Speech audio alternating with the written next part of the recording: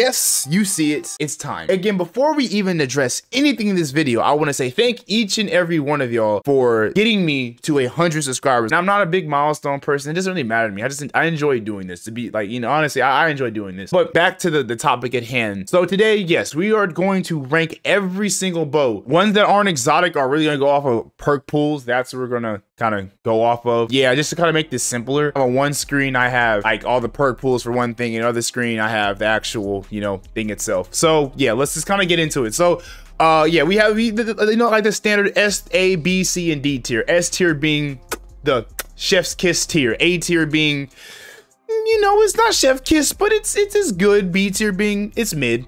C tier being it's shit, but it's not too shit. And then D tier being is absolute dog shit. So first things first, let's go off the Wish Ender. So the Wish Ender never really used this bow. Believe it or not, I'm the bow master, but I don't use everything. The Wish Ender it's a pretty cool bow. I know the gimmick of it, right? So you can see through people, you can see people through walls, and it has a really slow draw time. I'm gonna say A tier because honestly, the Wish Ender I would say is a really good support bow. Like, you don't really have to be the star of the show, but as a bow lever, you don't always have to be a star of the show. So yeah, like this would be a good little bow if you're like, hey, say bro, it's a guy peek in the left corner or something. Like that's what this bow is used for. So A tier for that. Next bow that we have on the list is the Le Monarque. This is an S tier bow. That's not even a question. I don't even know why. Come on now. This S tier bow. This really should be an X rated tier bow. I should put tier bow that's named X tier, honestly, because with this bow equipped it on, like, I would say like a warlock that has the well that gives you buster damage. Isn't like a one shot. I wouldn't know. I'm a hunter main. All right, so next bow we got is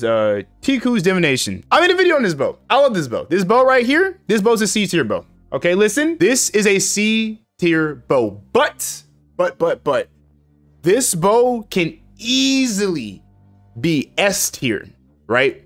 If you have a partner, PvE and PvP. This bow could go crazy if you have somebody else, but just base by itself, okay, by itself, I'm gonna put that as C. Honestly, that's how I feel about it. This is coming from a bow main, okay? I love bows, and I'm putting that at a C because it's really not that great. But if you have somebody that you know, if y'all tag teaming, one doing the light attack, other one doing the full drawn attack, that thing, I smack my mic, that thing can go crazy. Next bow we have is Trinity Ghoul. Now I really like Trinity Ghoul. Trinity Ghoul is probably my favorite bow in the game, if we're excluding the Le Monarque. Like the Le Monarque, I love the Le Monarque. That's why I won't allow myself to use it. I feel very cheesy with the Le Monarque. That's why I don't like it. But if we're just talking about all, you know, practicality out the window, I really like the Trinity Ghoul. It's a super cool bow in my opinion. I really do like it. But all personal preferences aside, I mean, this is an entirely opinionated chart anyway. So if you feel like you disagree with my list, by all means, let me know down in the comment section. And if you think I'm missing a bow here, because I thought I got them all in the game, also let me know down in the comment section. I would put Trinity Ghoul at a B tier. To be fair, once you get a kill with it, it is nice. But you know why? When you get the lightning rod, it's really not that crazy, especially in PvP, which I mainly play. In PvE, great bow. I might even put that at like A tier. But even then, it's still situational. So I'll put Trinity Ghoul like a B tier. It's nothing too crazy, honestly. Let's go knock out the last exotic bow, because the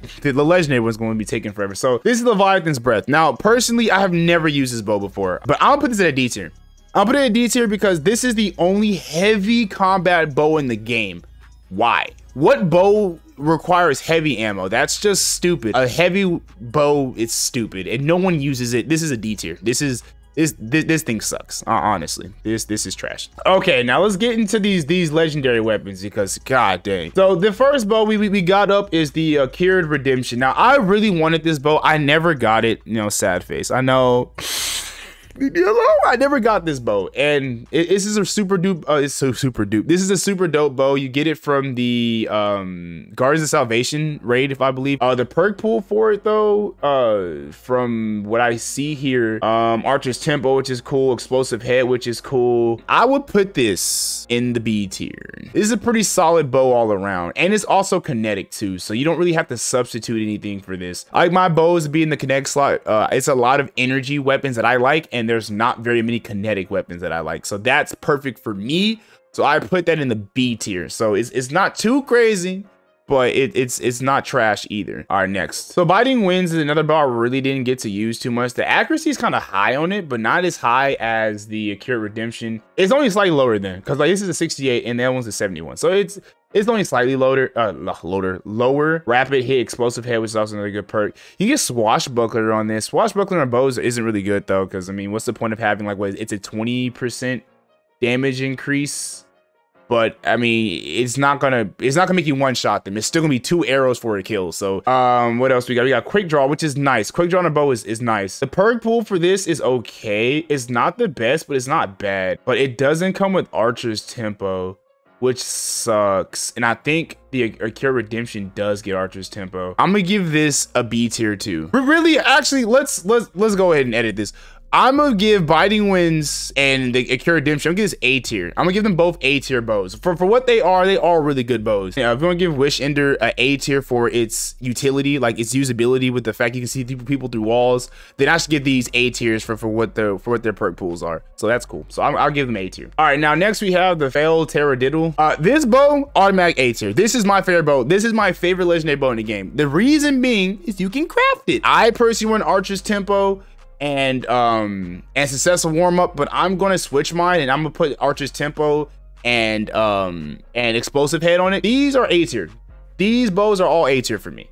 So that A tier instantly. Oh god, I'm gonna butcher this one's name. Okay, this one's is it the Luna Lotta 4B? God damn, I cannot read, bro. Oh my. Okay, so this is a lightweight frame bow. If I'm reading the archetype for the bow, the odds of me using are very fucking low. Its accuracy is a fucking 25. God damn, that's bad.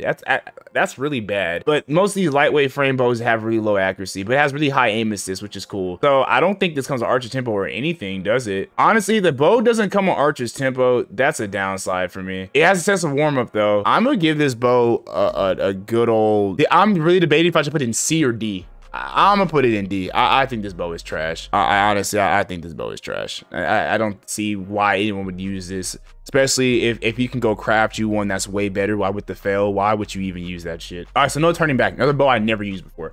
Kinetic, already a thumbs up for me. It's a precision frame, so it's gonna have a higher draw time of 684, but it's actually a 68. So I don't know where to put this bow. I really don't know. Let me know down in the comment section, you know, all my fellow believers, because I don't know much about this bow. I really don't know. I'm gonna leave that one alone because I really don't know anything about it. I never had it before. Just like I said, it's way before my time, so I don't know. I'm gonna skip that one. All right, the Spiteful Fang, another bow, never used it. Fuck, decent impact, terrible accuracy, like all lightweight frames. Okay. This one has Archer's Tempo. This one comes with Rampage, Explosive Head. That's dope. The Spiteful Fang, I don't know. I think really its biggest downside, because the purple is straight, the biggest downside is that accuracy being so damn low. So maybe if you get like and this also comes with like an accuracy master where if you get that accuracy up, this seems like it'll be this would have been a pretty solid bow, because I'm pretty like when this thing come out, it said Black Armory, so this is like a while ago, so you can't use this anymore. Again, they let me know in the comments. I didn't cover it. I didn't get to play with any of these bows, so it's a lot of stuff I missed. I know. I'm gonna give this one,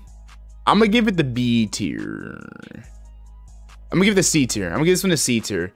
I think really it's that accuracy that is the big trade-off. At what is it, 30? It's pretty bad. And I don't think this aim assist is very high either. For the other lightweight bows, this aim assist is pretty low.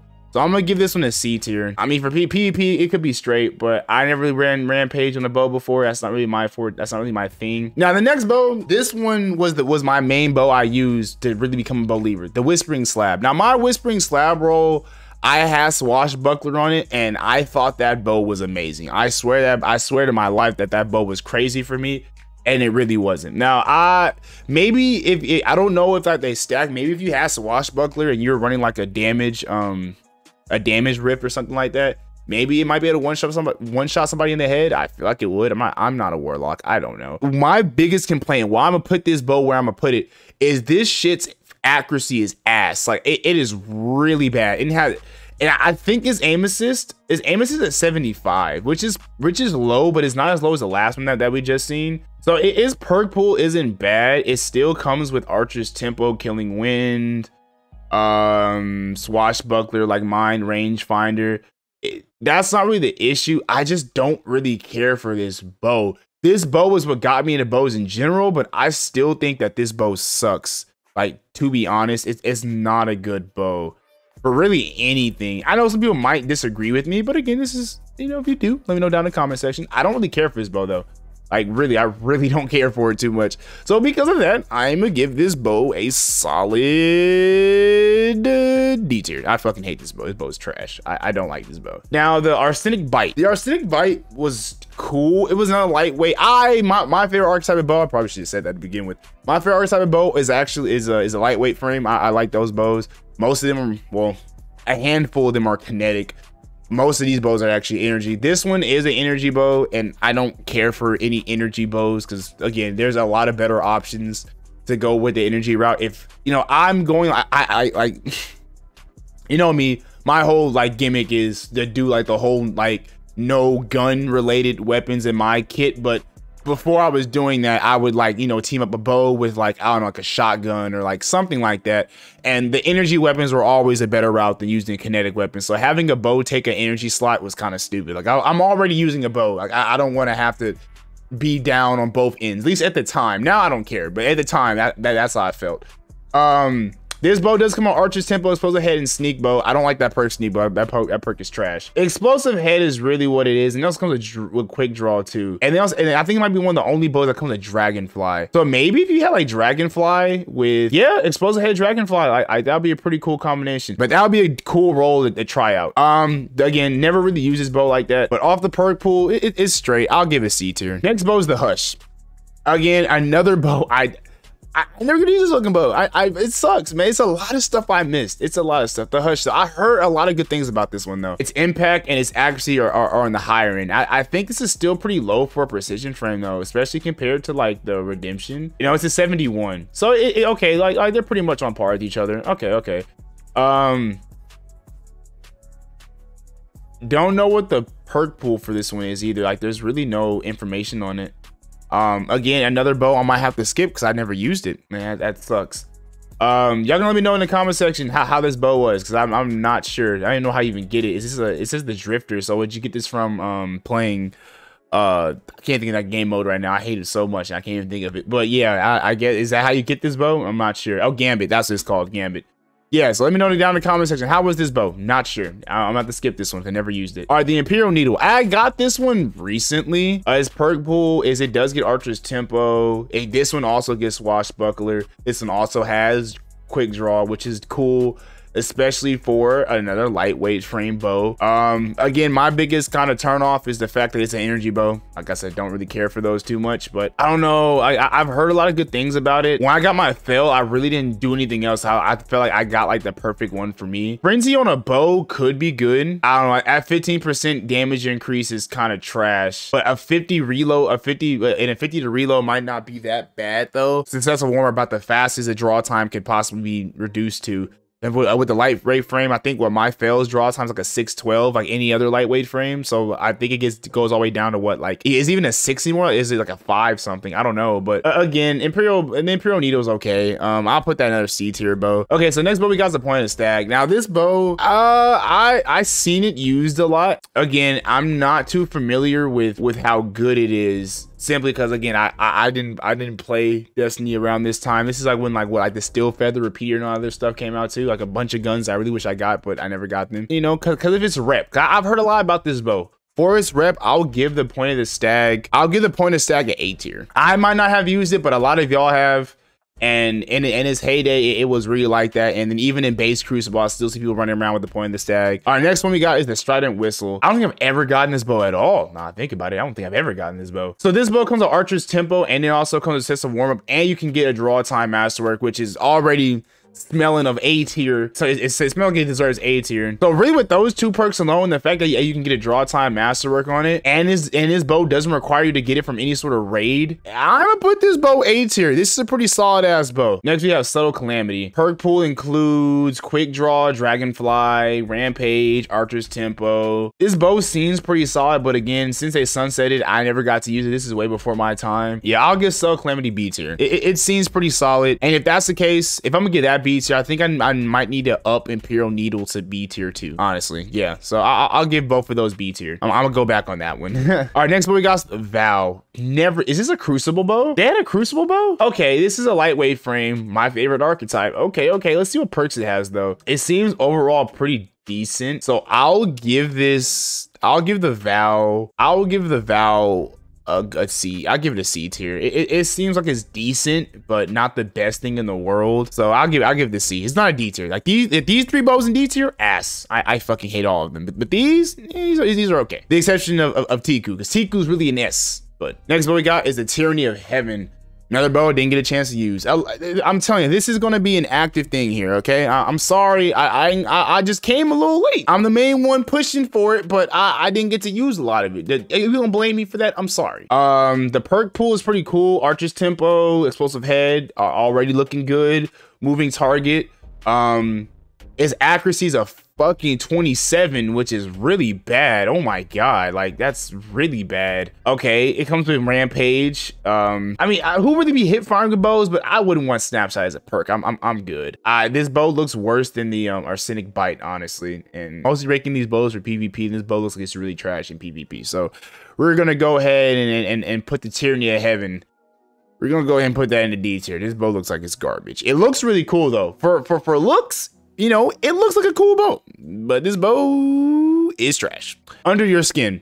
Now this bow right here, I was gonna go for this bow over the Fel until I seen that it was energy. I was like, god damn it. But yeah, this bow, you ain't have to tell me, this bow is solid. This is a solid ass bow. Perk pool is pretty solid too. You can get Archer's Tempo, you can get Successful Warm Up, you can get Explosive Head, you can get Dragonfly. Come on now, it's like the Holy Trinity, but then you add the 4th one. Like, perfect bow, honestly, perfect bow. This bow for sure, I would give the Under His Skin for what it is.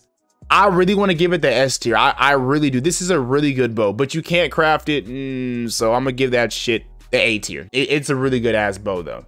And on top of that, also like the Draw Time Master, yeah, it's a solid ass bow. Next is the Wolf Tone Draw. In my recent video, someone actually killed me with this bow. This bow is straight. Yeah, I don't really think this bow is really for PvP. I really don't. I don't think this is a good PvP bow. Most of these bows are better. Like, most of these bows I put in this A tier, or like if I put like B tier, most of these bows will be good in PvE. But I'm really looking at them for the PvP side, which is why they kind of landed so low for me. So yeah, I would put Wolf Tone Draw. I would put this one at like a C. I don't think it's any good. And it's energy too, so that's a knock on, and that's not a very good thing for me. I put this shit C tier. I don't really fuck with it like that. So lastly, we have the Hallis 4. No, precision frame, 65 accuracy, which is low. It's a blue bow. What do you want me to say? It's a fucking blue bow. So for my 2 remaining, the Hush, the No Turning Back, I'm gonna go back and we're gonna really look at these 2 because I want to put them on. I don't want to leave them out. So I'm gonna use you guys as a way for me to kind of figure this out. So again, going back looking at the perks, I just don't see the Hush being a good weapon for PvP. I don't see why this would be a good weapon for PvP.